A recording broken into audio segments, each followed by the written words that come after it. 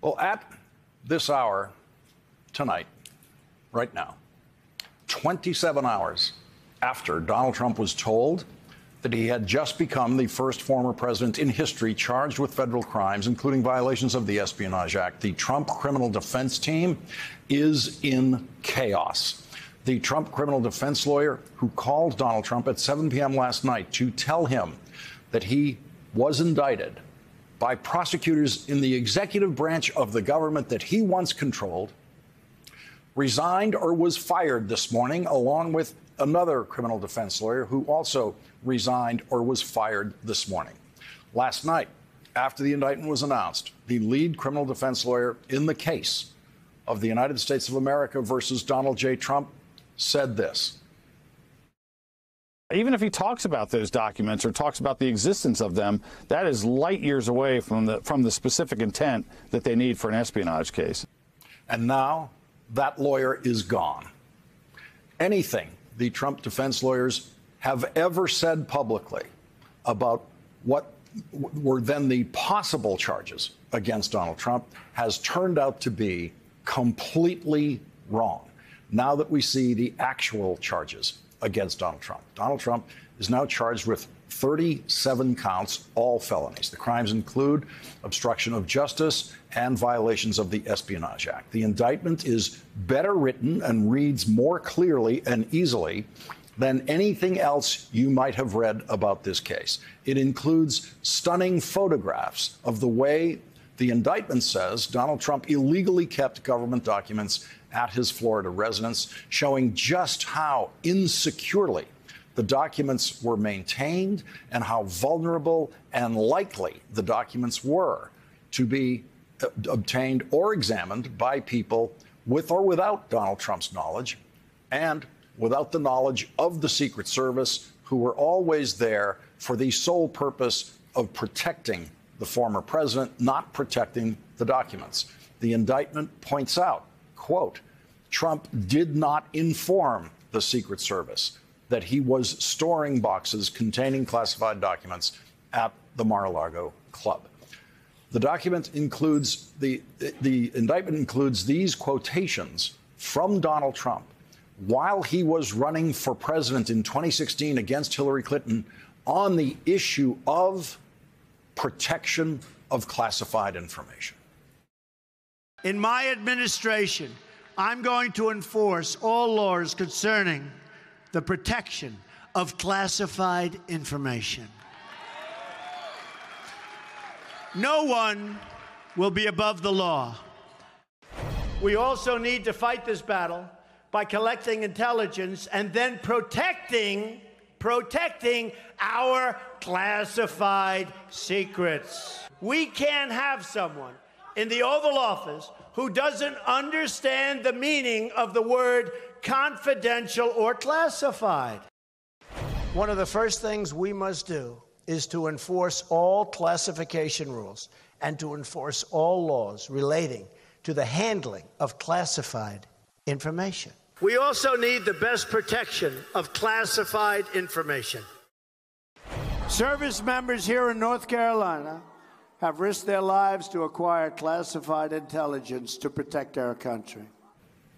Each of those statements appear tonight in the indictment against Donald Trump. Donald Trump's own public comments after leaving office about the documents prove that he did not mean anything that you just heard him say about classified information when he was running against Hillary Clinton.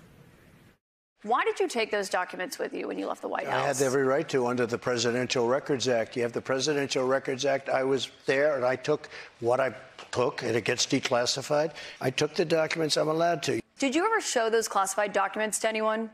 Not really. I would have the right to. By the way, they were declassified What do you mean, not really?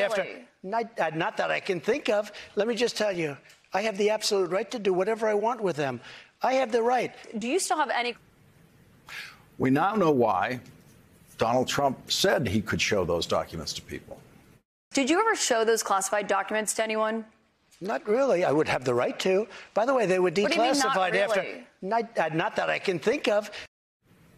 According to the indictment, Donald Trump showed classified documents to at least two people. The first person described in the indictment, who was shown a classified document by Donald Trump, said wow, when the person saw that document.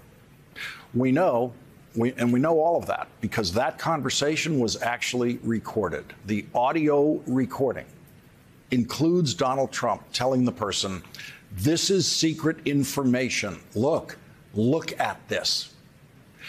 6.5 months ago, when Special Prosecutor Jack Smith was appointed by Attorney General Merrick Garland, there was some loud disappointment among some people who believed that this would slow down the investigation of Donald Trump. Jack Smith literally did not say a word. He did not say anything to or about his doubters.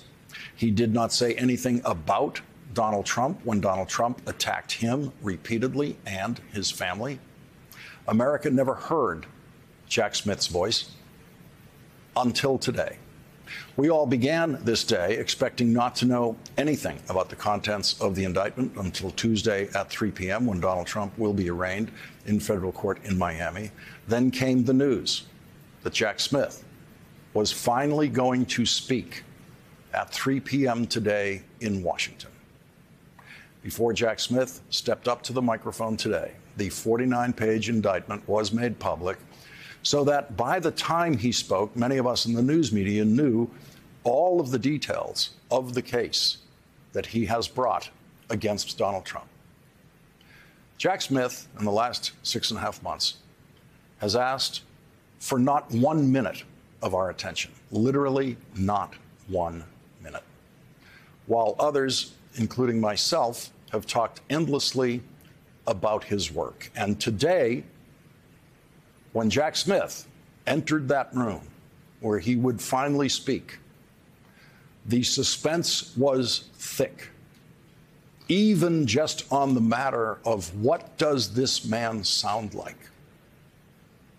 Jack Smith, when his time came, asked something of all of you.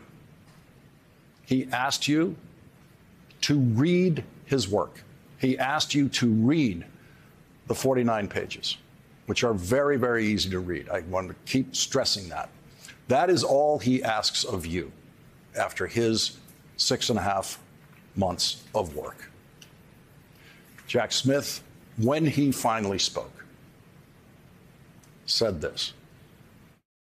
Today, an indictment was unsealed, charging Donald J. Trump with felony violations of our national security laws, as well as participating in a conspiracy to obstruct justice. Adherence to the rule of law is a bedrock principle of the Department of Justice, and our nation's commitment to the rule of law sets an example for the world. We have one set of laws in this country, and they apply to everyone.